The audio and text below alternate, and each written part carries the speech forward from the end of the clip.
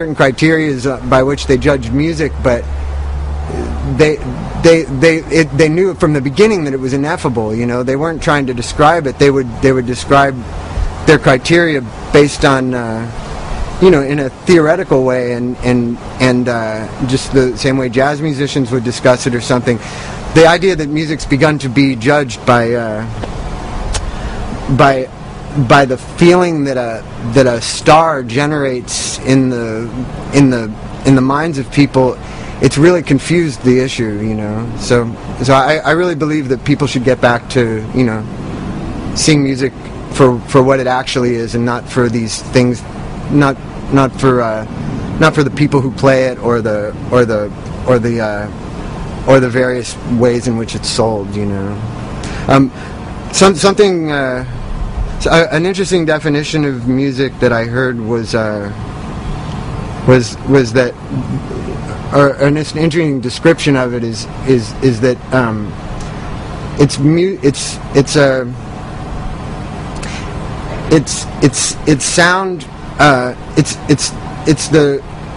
it's a coordinate point between sound and human intelligence. It's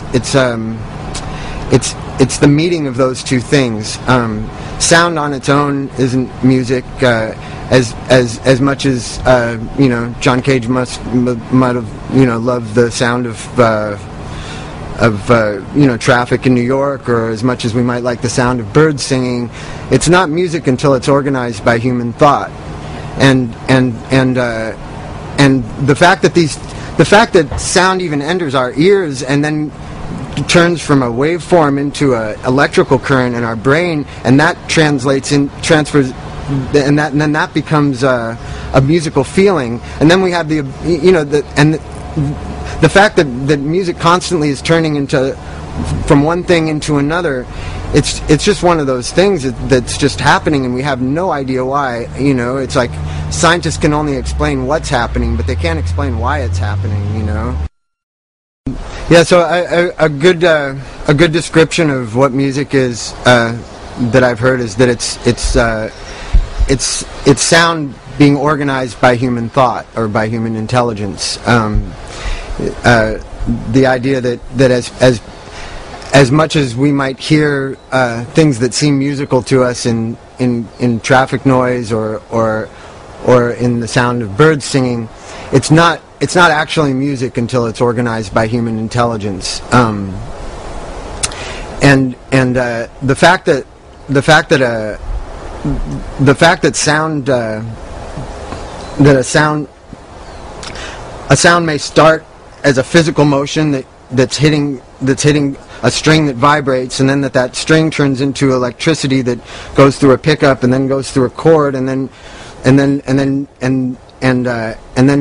comes out of a speaker, and it becomes a waveform, and then the way that the air molecules are being moved around makes an impression on a microphone that turns it again into electrical current, and then it can become a sound on a tape, and then it can be another waveform in the air and go into a person's ear and go from being air again to being electrical current again in the person's brain. This is just a process that it's something that we don't understand. We can describe it and we can control it, but we have no idea why it's happening. Scientists can explain what is happening, and we can understand what the laws are that make that we can understand what the laws are that are in effect when this is happening, but we don't understand why it's happening. We don't. It's pretty much like the process I just described. It's the equivalent of the idea of reincarnation, of one person becoming something else. It's really all that's ever happening. Nothing's ever dying. And anyways, and I think even a musical. Even a song, the fact that you only hear it at that single point of right now, yet it's a series of moments, but it never occurs any other time than right now.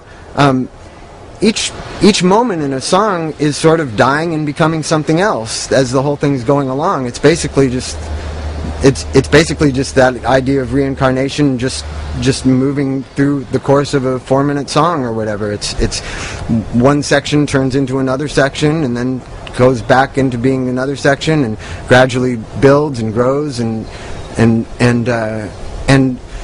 you know, why all this is possible, why reality isn't like dreams where things just all of a sudden you're in one place, and then for no apparent reason and by having nothing to do with your own will, you're somewhere else.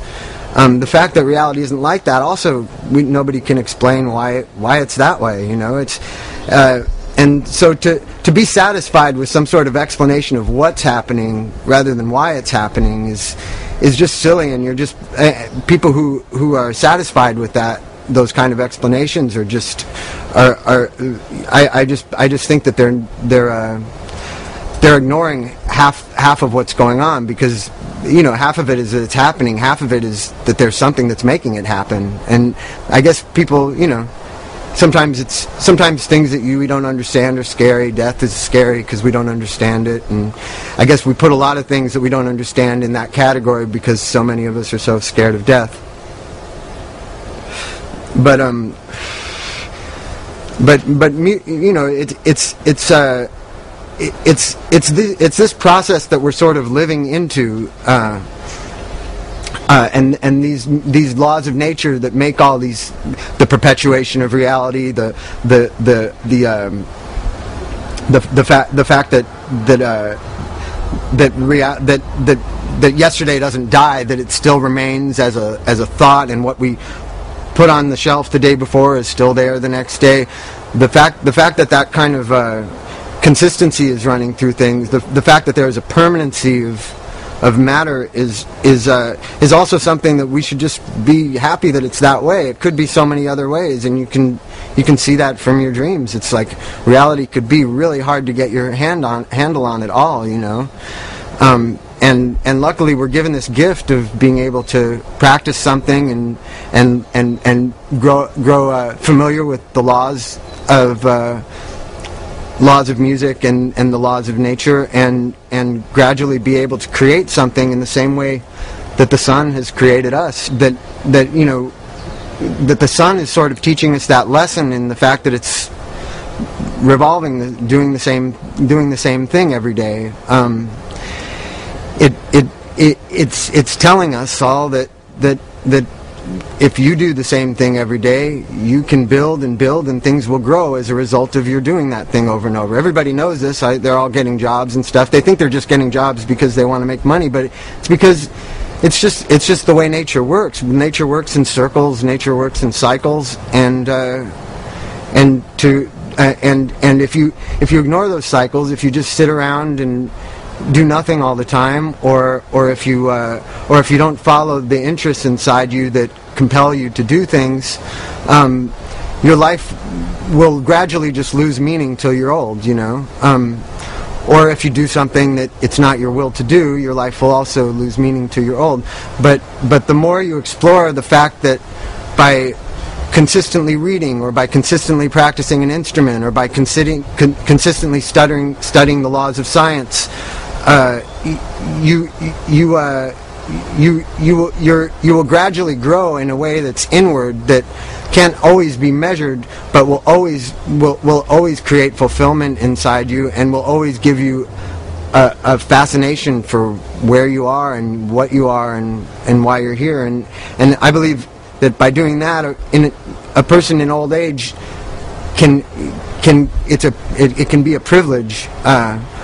You know, it can be a way of going more and more from worrying about the outer presentation of what you are, and being concerned with